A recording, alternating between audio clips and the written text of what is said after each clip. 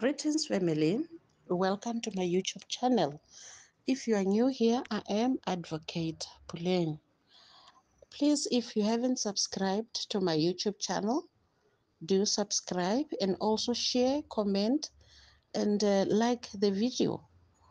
In this channel, I share pearls of wisdom, I share the Word of God, and sometimes I also teach South African law. So basically, you can say it's a sharing channel, it's a teaching channel. Now, today, I want to talk about the goodness of God and the fact that we have to continue to do what is good. You know, we always say God is good all the time, and all the time, God is good. Because indeed, God is good. And we have to imitate God. So if God is good, we also have to be good. We have to be good to ourselves. We have to be good to others. We have to be good to our family members, to our children, to our spouses. We have to be good to our colleagues, people that we fellowship with, people that we work with. You know, we always have to do good. Always. This is what the Bible says. And when you read the book, Matthew chapter 7, verse 12, it says, do for others what you want them to do for you. It's just the first part of that verse 12. So we can basically say Matthew chapter 7, 12a. Do for others what you want them to do for you. We all want people to do good to us. You know, they usually say, be the friend that you want. Be the change that you want. If you want people to be good to you, be good to them as well. And when people are good to you, reciprocate also. Be good to them. Don't stop to be good because of people are not good to you. You must continue. The Bible encourages us that we continue to do what is good. We do good even to our enemies. When you read Romans chapter 12, verse 20, it says, therefore, if your enemy is hungry, feed him. If he is thirsty, give him a drink. For in doing so, you will heap coals of fire on his head, and the Lord will reward you. If your enemy is hungry, feed them. If your enemy is thirsty, give them a drink. Because if you do that, the Bible says you are heaping coals of fire on their head, and the Lord will reward you. Let me tell you something. You know, I've always known about this scripture, but it's only when I was reading this verse recently where I became cautious or aware of the very latter part of this verse that says, God will reward you. God will reward you when you are good to your enemies. You know, the Bible also says that if you greet only those who greet you, what is the difference between you and non-believers? If you are kind to only those who are kind to you, what will be the difference between you and non-believers? So if the word says, feed your enemies when they are hungry, give a drink to your enemies when they are thirsty, the Bible says, by that way you are heaping coals of fire on their head, and the Lord will reward you, not them. So that is why, you know, sometimes as human beings, we think that if you do something good to someone, they will also do it.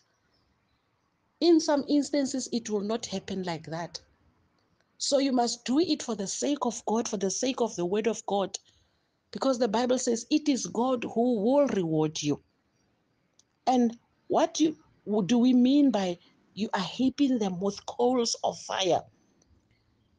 It's because when you heap them with coals of fire, you are causing them to be remorseful. You are causing them to regret their actions by returning good for evil. You know, I was once in a situation where I worked in a place when somebody close to me passed on.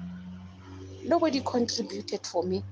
But prior to that, somebody had lost a family member, and that whole team contributed. But when it was my turn, nobody contributed. And I want to be honest, I was hurt. Now there came the third term. The third turn, when somebody again in that group lost a family member. You know, from a human perspective, I was like, but when I lost a family member, nobody contributed. And you know what? The Holy Spirit said to me, continue to do what is good. Contribute. Give them something for condolences. And I did exactly that. You know, for me, when the Holy Spirit speaks to me, when God speaks to me through His Spirit, or when I become aware, you know, when I'm thinking about something and a scripture comes into my remembrance, I know that this is God speaking to me. And it is because God wants me to do this. God wants me to do the right thing. So, as believers, we must always do what is good. And the Bible also says, continue to do what is good. Continue means what? It means that don't stop. Just because somebody treated you bad, just because somebody was untrustworthy, just because somebody did something that you don't stop. Continue to do what is good, and your reward will come from the Lord. Because when you are good to your enemies, when you feed your enemies, when you give your enemies something to drink, the Bible here means that you are destroying enmity into friendship. Maybe that act will make them to turn their heart towards you. Maybe they will repent. Maybe they will be remorseful. So that is why even when they are evil towards you, the Bible says, do not repay evil with evil. So, in other words, do not be controlled by their actions. Just because they are evil, just because they have betrayed you, does it mean that you're going to betray them? No. Continue to do what is good. Do not repay evil with evil. Always do good. Continue. Don't stop. Do not be weary in doing good. Do not lose heart. Therefore, do good to all people, to everybody. You know, sometimes when you do this, sometimes you can be thinking like, it's like I'm a fool, or it's like they're manipulating me. No, just bury your hand on the sand. If it's stupidity, let it be.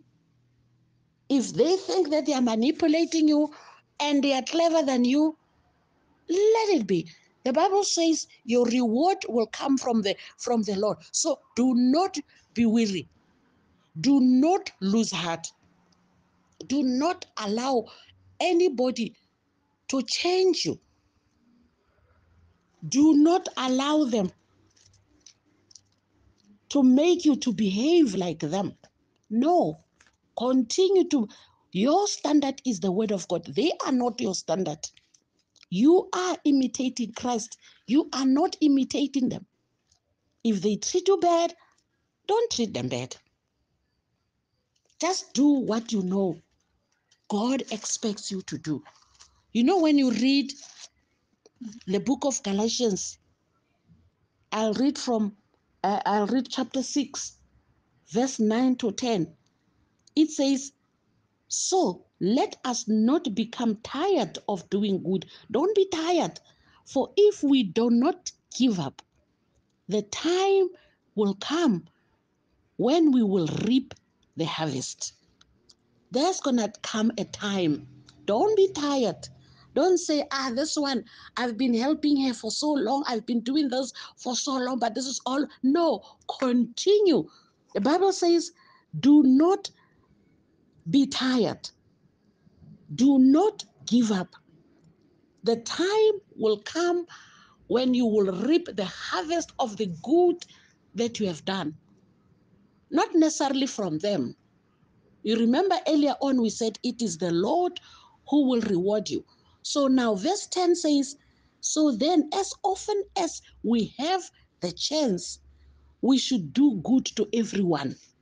Not only to your friends, not only to your family, not only to people who will give it back to you or who would reward you later. No, the Bible says, for as often as we have chance, we should do good to everyone, and especially to those who belong to our family in the faith, especially to those of the household of faith. You remember the word says charity begins at home. It's to those of the household of faith, but it's also even to your blood. Because the Bible says you are worse than a non-believer if you put a blind eye on your needy relative. When you don't help them, when they need your help, you ignore them. The Bible says you are worse than a non-believer. So this is what the word of God says. I know that sometimes you may feel like, here, it's like they are manipulating me. Of course, there are people who are manipulative, who would try to manipulate you. But do not despair. Do not grow weary in doing good.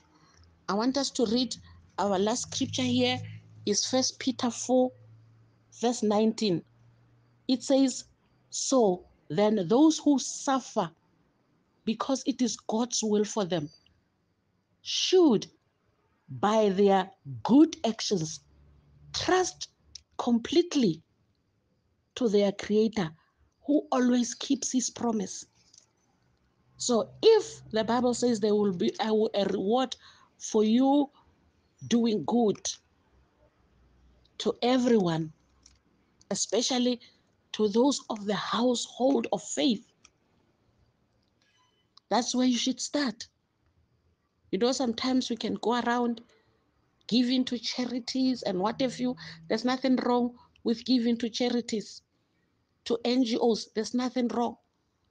But in all honesty, sometimes somebody just next to you need that help. And you are not moved by their situation. Instead, you go to charity. And again, I want to repeat, there's nothing wrong. But for me, I always say, let's start next door. Let's start in our families. Let's start in our churches. Here, the word of God start with the household of faith. And you don't have to wait until you have more than enough. You know, this week I was reading a scripture in Luke where the Bible says they were in the temple and people went to give. And there was a woman who only had 1 penny. She gave her last. Whereas there were people who maybe they were millionaires, or even if they were not millionaires, they had thousands and they gave more than her. But the Bible says Jesus complimented or credited more to the woman who gave less because it was her last. She did not give from a position of comfort. She gave her best because it was her last. Others gave more than her, but because they were giving from a position of plenty, Christ was not moved by their gift. So, those who suffer because it is God's will for them should, by their actions, trust themselves completely to their Creator. Here, the Bible talks about actions. You know, they say action speaks louder than words. Sometimes we can say we trust God. Sometimes we can say we love God or we love men. But our actions, they are saying something to the contrary. They are saying something to the contrary. You know, these things that I have just shared here, for me, it's another level. It's another level of maturity, because people who are spiritually immature, somebody will say, no, if they do this to me, I will not give my next cheek. I once heard somebody said that on TV, saying, for how long have we been giving the next cheek? Because the Bible says, if they smack you on one cheek, give them. And she says, no, we are not going to give another cheek. We've been doing it for so long. But the Bible says, continue to do what is good. Don't be weary, don't lose heart. By so doing, you are pouring coals of fire. You are heaping coals of fire on their head. So the next time you do good to a person, especially the one that you feel they don't deserve it, especially the one that you feel, this one is my enemy. You must remember this very verse in Romans 12:20 talks about your enemies. It says, therefore, your enemy, if they are hungry, feed them. If they are thirsty, give them a drink. Now, I want to assure you, this is another level.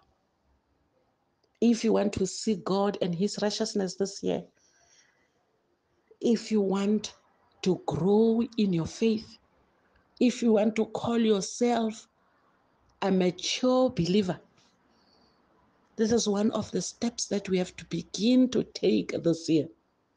It's not by power, it's not by might, it's by your Spirit of God.